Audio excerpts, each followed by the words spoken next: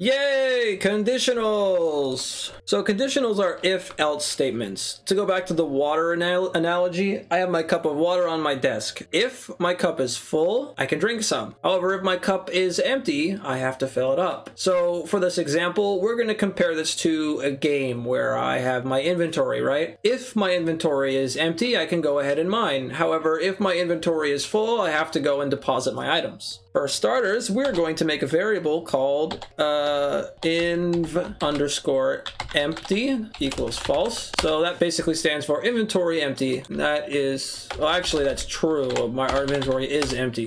Now make our conditional. So we go if, we're gonna do in empty, then. So what that means is if inv empty, meaning if it's true, then we can go ahead and let's do some mine, some rokasa. And we're gonna end that with an end if. So we're gonna end the if statement. Now, if you wanted to see, let's go ahead and copy that and we'll go down one, what if our inventory was full? So if not inv empty, which means if this is not true, meaning our inventory is full, then empty that stuff. Okay, and there we go. You can also go like this. Let's go ahead and get rid of this and if here, and instead of having two separate if statements, we're gonna have an else if statement. So if inventory is empty, then mine some rocks. Else if meaning like, however, if inventory not empty, then empty that stuff. You can also do, let's see here, in a situation like this, you could even get rid of the if and say, if inventory is empty, then mine some rocks. Else, meaning in all other situations, empty that stuff. With something like this, you can use an else statement, it doesn't really matter. But basically, it's a one or two thing. If our inventory is empty, we can do stuff. Otherwise, in all other situations, empty that. With the inventory analogy, we have two values. Is our inventory full or is it empty? It doesn't matter. If it's half full, we can still mine. So if our inventory is not empty, that means it's full. So we can set it up so, if it's not empty, always go empty that stuff. Unless you wanted to empty your inventory at specific intervals, then you would do like else if inventory at 50%, then this and that and the other thing. Let's go ahead and set another variable to show you that you can use numbers. We'll just how full equals 50 out of 100, right? So inventory is going to be 50% full. So if inventory,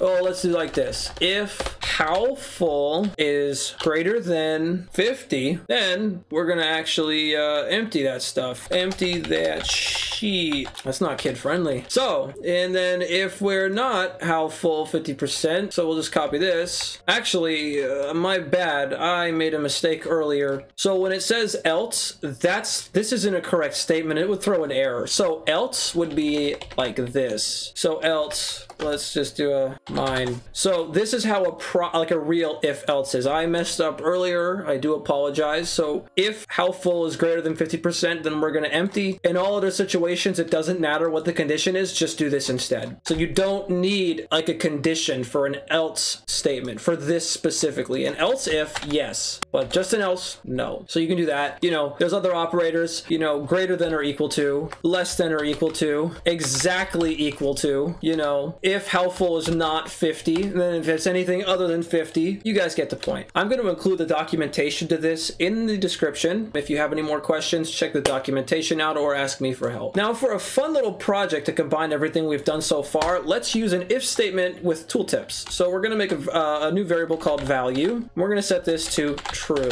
Now we're going to make an if statement. If value equals, actually we'll just do if value then, which means if value is true, then we're going to do a tooltip. We're going to set it to hey girl, and I got that from Not Adventure Time. And then we're going to do else, and then we're going to copy this tooltip because I'm freaking lazy. And that's really the thing about coding, is you're just going to copy and paste a lot of stuff. And we're going to do like hey boy, there you go, enter, and we're going to do end if, bam. Now let's leave that there and do it. Let's see. Oh, I did sleep. And we're going to pause the script for like 1.5 seconds. In case you're wondering, when I do this, I'm holding shift and then I press the home button on my keyboard to easily copy. Now you can see, hey girl. We're going to set this to false. Hey boy. So you can see, there's our conditional.